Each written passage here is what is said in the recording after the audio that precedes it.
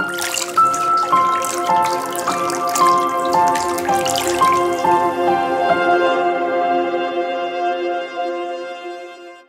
harp music instrument from ancient Egypt. There were two different types of harps in ancient Egypt. The angular harp came from Mesopotamia.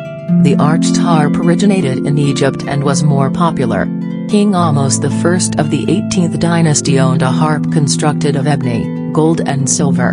Dunn describes a harp built for King Thutmose III that was made of silver, gold, lapis lazuli, malachite and other precious stones. Egyptian stringed musical instruments date to ancient Egypt.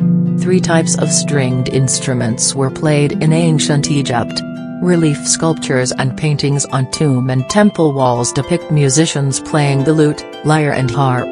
Egyptian stringed musical instruments were plucked rather than bowed.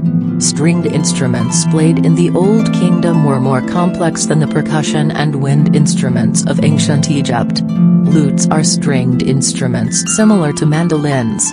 Lutes were made of wood and partly covered with leather. The lute was used in ancient Egypt around 2000 BC. This instrument originated in the Near East. In Egypt, it primarily was played by women. A lute is a plucked stringed instrument with an oval or pear-shaped body, oblong sound box and long neck. Lutes are plucked with a small, thin piece of metal or bone called a plectrum. Egyptians played three types of lyres. They are categorized as thin, thick and giant.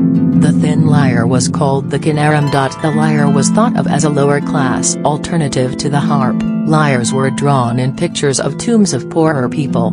The giant lyre had more strings than the thin lyre. Thank you for watching. Please don't forget to like and subscribe.